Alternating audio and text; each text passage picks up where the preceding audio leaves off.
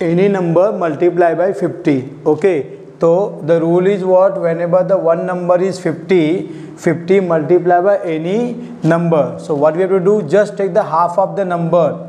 Okay, like 56 ka half is what? 28. Half meaning divide by 2. So 56 ka half is 28 and then just put the 20.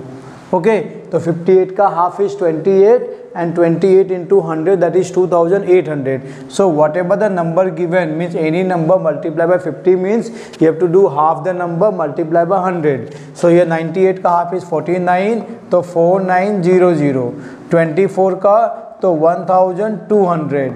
Okay, 32 will be 16 and 00. Now suppose the number is odd number. Suppose the number is odd. So take the previous number. Previous number will be 64. 64 ka half is 32 and then just put the 50. Instead of the 20, we'll do the 50 here. Okay, 91 mein take the 90 ka half 45. So 45 and 50. Same way 37, we'll take the 36. 36 will be, 36 ka half is 18. So this will be 18 and 50. So whatever the number given, multiply by 50. If it is even number, just take the half and multiply by 100. If it is odd number given, take the previous number, divide by 2. That means take the half of that number and then just put the 50 after that.